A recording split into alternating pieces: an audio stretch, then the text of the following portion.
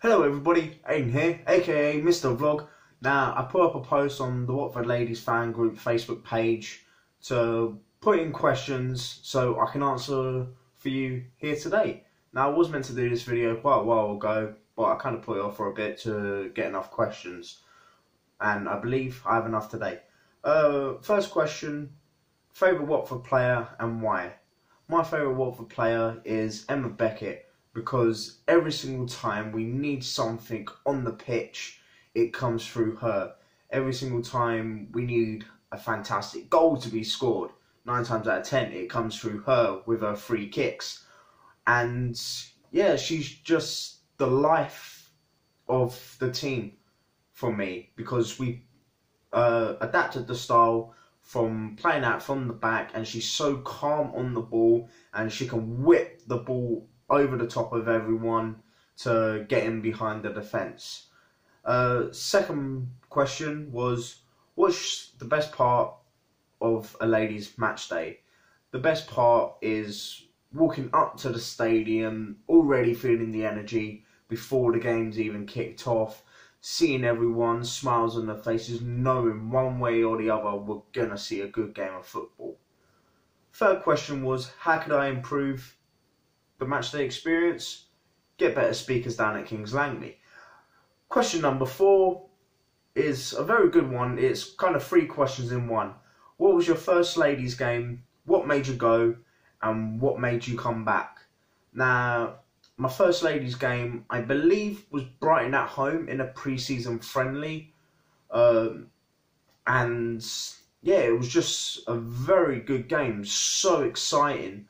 The match was going back and forwards from both ends, and it was such a good experience to see players go out there and wanting to prove themselves, prove that the ladies' game is worth watching even more than the men.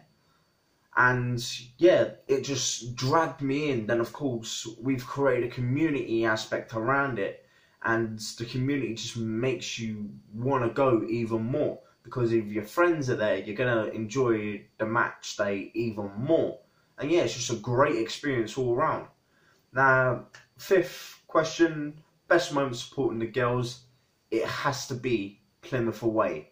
What an absolute fantastic match it was. So worth getting up really early in the morning.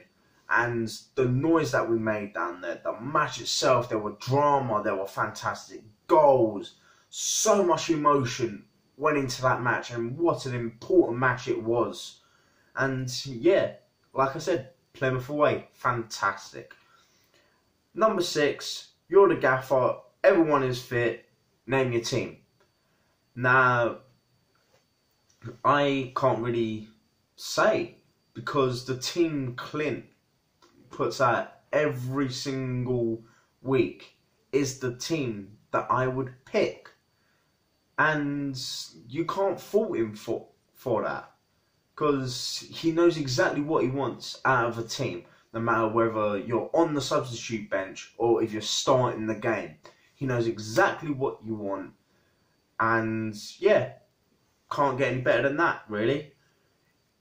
If you could sign one player for Watford Ladies, who would it be and why? Now, I know it's probably never going to happen, but you have to shout a big name out there. I would go for Ellen White. She's a complete forward who I reckon, partnered alongside Helen Ward, would rip teams apart limb from limb. Now, that's not saying Leggy doesn't do a good job, because she does a fantastic job as well. But I reckon the partnership between Helen Ward and Ellen White would just be unstoppable. No question about it. Now, I left this question till last because it is an important one. And it is a serious one in ways. I know it was thrown out there as a joke, but serious at the same time. If we would raise £200 for charity, would you be the mascot for the next game? Answer, yes, I would. £200, I will be the mascot for as long as you want me to be. Let's set another target out there.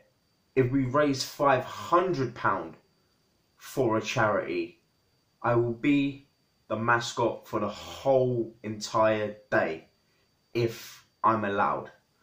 And anything on top of that, fantastic.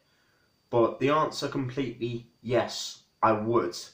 And when the season gets up and going again, we will sort something out. Sorry for my little stutter there.